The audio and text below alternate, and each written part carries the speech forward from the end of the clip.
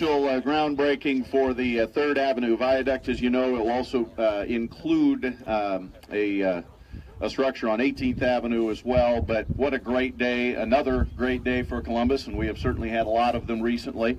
We'll introduce you to the folks who are going to handle the shovels here in just a bit. But also thought a couple other recognitions quickly at the start. Lee Klein is representing Congressman Jeff Fortenberry. Lee, thank you for being here. Also with us today, Joe Mangiamelli, former city administrator here. Joe, thank you for coming back. And Mike Moser, where'd Mike? There he is. Mike, thank you for being here as well, our former mayor of Columbus. And again, we'll introduce you to the rest of the folks who will be handling the shovels here in just a bit.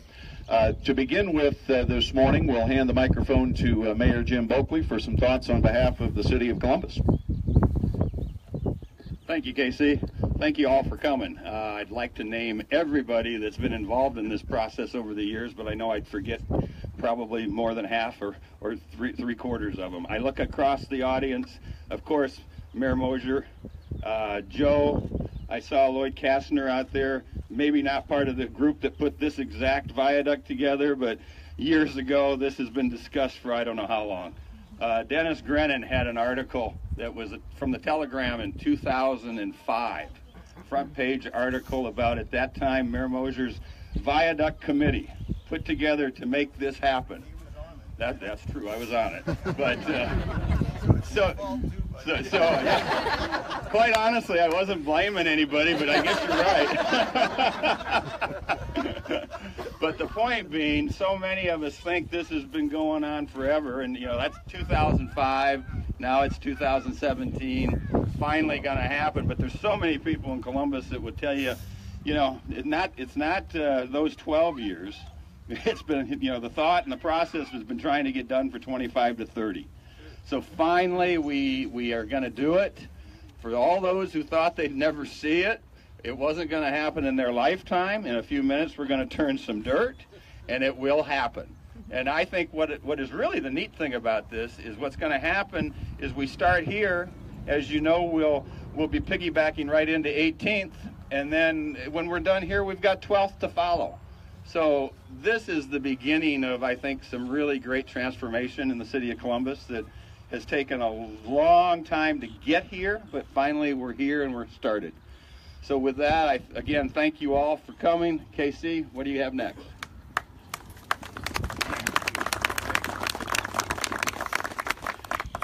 Thank you, Mayor. We appreciate that. Up next will be Kevin Damagawa, representing the Nebraska Department of Roads. He's our district engineer, joining us this morning from Norfolk. So, Kevin, the mic is yours. Thank you, Casey, and thank you for inviting me to an exciting event that really kicks off the 2017 construction season here.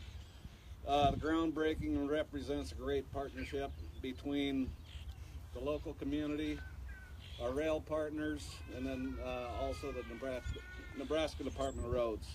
A few of our Nebraska Department of Roads partners here today are Jody Gibson and Glenn Steffensmeyer from our local project unit.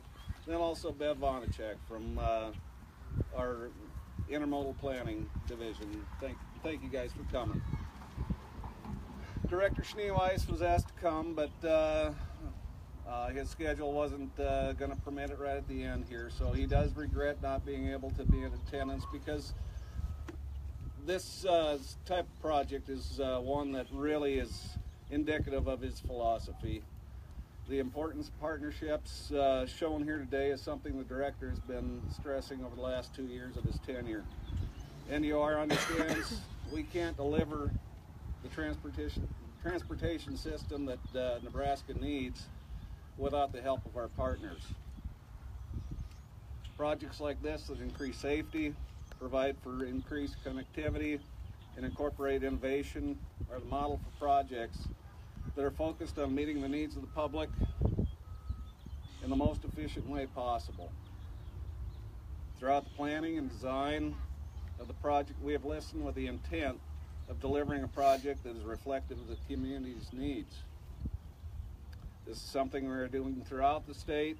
Communities and their leaders have been clear about the importance of delivering projects that impact their communities and grow Nebraska. This is especially important as we set out to build 21st century infrastructure needed to support economic expansion and increase safety. This project represents the next piece of a multi-step approach to increasing the safety and accessibility of the transportation system in and around Columbus. Once open, the 3rd Avenue Viaduct will provide convenient access to the south side of the community for commercial, school, residential, and most importantly, emergency vehicle traffic. Can somebody turn off the fan? Okay. The 18th Avenue pedestrian bridge will provide increased safety for students and those traveling to St. Bonaventure and Skoda Central Catholic Schools. Subsequent viaduct projects include Platte County's East 29th Viaduct and then the 12th Avenue project in Columbus. I'd like to thank the city, and especially Joe Mangiamelli and former Mayor Moser for their vision, leadership, and persistence. The railroad for working with the NDOR from Ellis Tompkins to Ryan Huff and Bev, and to the citizens for their patience as we move forward to construction on this long-awaited project. These relationships have been built and strengthened over the years. I look forward to building on these as we move into the construction phase on 3rd and 18th Avenues, and soon to 12th and East 29th Avenues. Thank you, and I'll turn it over. Thank you, Kevin. It is certainly a tremendous partnership that we enjoy between the Department of Roads and local governmental subdivisions as well, and we are certainly very appreciative of that. And certainly partnership is something that we live out every day here in Columbus. This is one of a series of ribbon cuttings and groundbreakings that we all have the opportunity to go to these days, with things like the new Columbus High School, hopefully not very far in the future, at Columbus Library. I mean, on and on it goes. These are extraordinary times in our community. Today is one more opportunity to celebrate that, and it is important that we celebrate that. I would offer this historical context. The mayor referenced the newspaper article from 2005. I recall a moment, if I'm not mistaken, it was Joe that brought it to one of those Viaduct Committee meetings, that it was a Columbus Telegram from the 1930s talking about the need to build a second viaduct in Columbus. Wow. 80 plus years this community has talked about it. 26, all right, 90 years that this community has talked about what we are doing today. I think that makes this a milestone. So congratulations to all who were a part of that. From the Chamber's perspective, obviously, development like this, cutting ribbons, breaking ground, it's what we love to see, because it means development, it means opportunity, and in this case, safety as well, which is always second to none. So from a Chamber perspective, we congratulate the city, the Department of Roads, and all of the partners who made today possible. With that, we're going to hand it back to the mayor is what we're going to do. Only for one quick minute, and I said I didn't want to try to point out anyone for fear of missing someone. But there is one individual that we really need to recognize because of his input into this for all the years that we've been trying.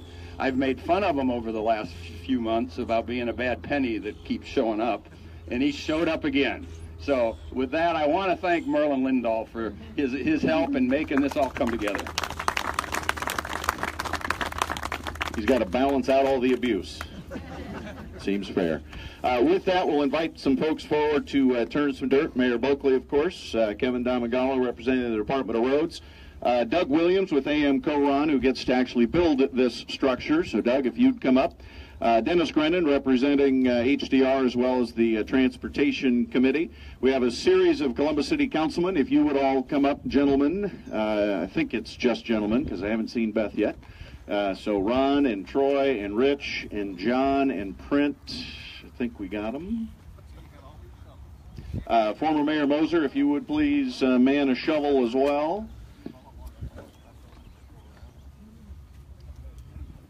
And those who need photos, here's your opportunity.